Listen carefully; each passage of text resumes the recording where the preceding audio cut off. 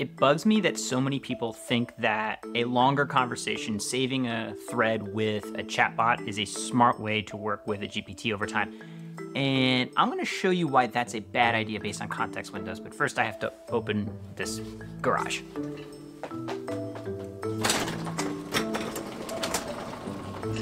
It's even funnier when this happens and I'm on a meeting and they open that, and that's my backdrop. All right.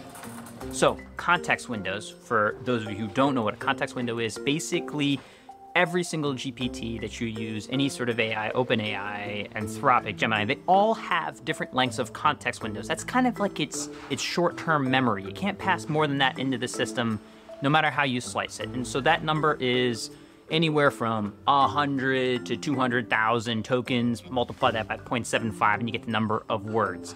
Here's the thing though, the longer the conversation, it's shoving all of that in some way.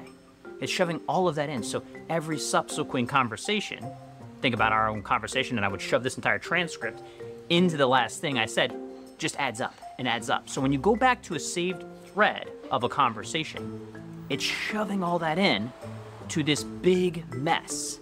And here's what happens. Wait for it, because why not demonstrate?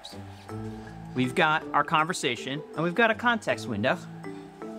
And over time, in it goes, right?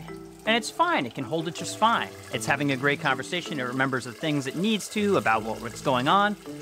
But I think you see what's about to happen. And in short order, as the conversation gets longer, it forgets certain things. It gets fuzzy, and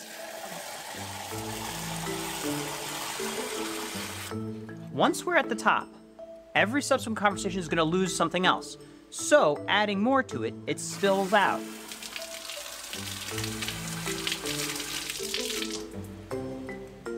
And as it spills out, it dilutes the core prompt and purpose and training and guidance you gave it, right? You know that this color continues to get more and more faded. I had a lovely blue color. More water.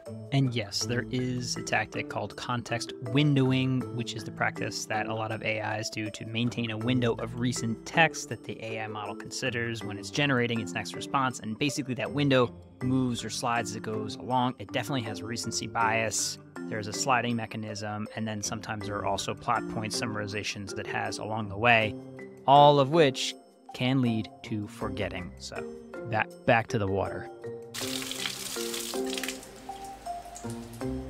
Lighter and lighter.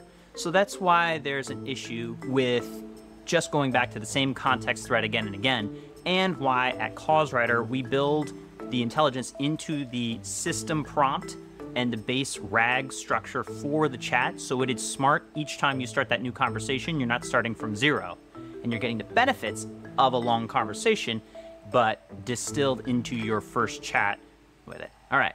Hopefully that made sense. It made sense to like 10 people, and like I think that's worthwhile. Don't want to waste this water. Got to keep these plants happy.